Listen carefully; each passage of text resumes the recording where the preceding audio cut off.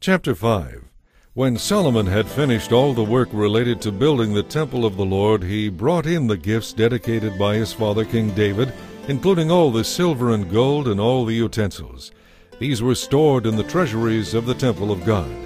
Solomon then summoned the leaders of all the tribes and families of Israel to assemble in Jerusalem.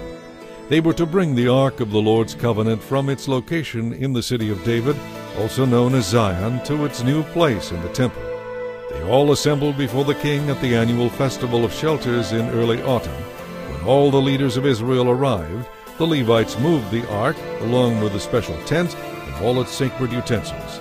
The Levitical priests carried them all up to the temple. King Solomon and the entire community of Israel sacrificed sheep and oxen before the ark in such numbers that no one could keep count.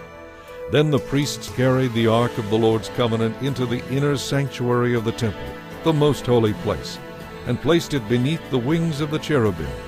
The cherubim spread their wings out over the ark, forming a canopy over the ark and its carrying poles.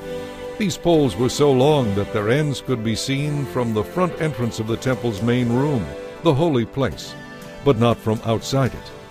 They are still there to this day.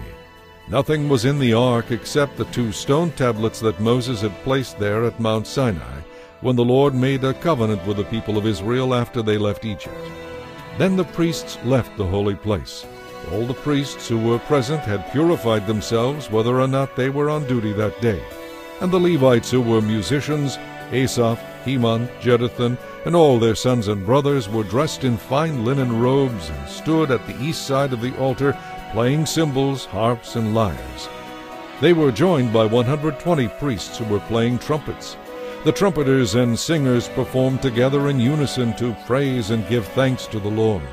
Accompanied by trumpets, cymbals, and other instruments, they raised their voices and praised the Lord with these words, "He is so good.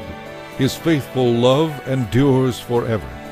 At that moment, a cloud filled the temple of the Lord. The priests could not continue their work because the glorious presence of the Lord filled the temple of God.